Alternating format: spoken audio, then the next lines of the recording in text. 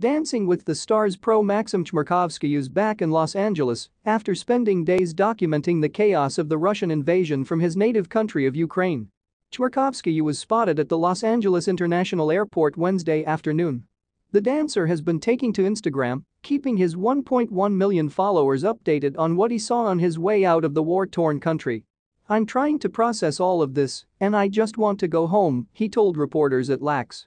Chmerkovskiy was in his native country working on a dance competition series when the Russian invasion broke out. He was forced to leave and went to Poland. He shared a post Tuesday morning showing he made it there safely. The Ukrainian-American dancer praised Poland and its people for accepting Ukrainian refugees into their country during this troubling time. In a video he released Monday, Chmerkovskiy said he had been arrested in Kiev. "At one point I got arrested," he said. "But, again, all good. I promise. But that was probably the least traumatizing moment in this whole thing, as far as Ukraine is concerned, but for me, it was just a reality check." Dancing with the Stars veteran Chmerkovskiy posted a new video message Monday, updating his followers on what he's been seeing and experiencing in Ukraine. Chmerkovskiy was filming a project called World of Dance UA in Ukraine when the invasion began. Thanks for watching.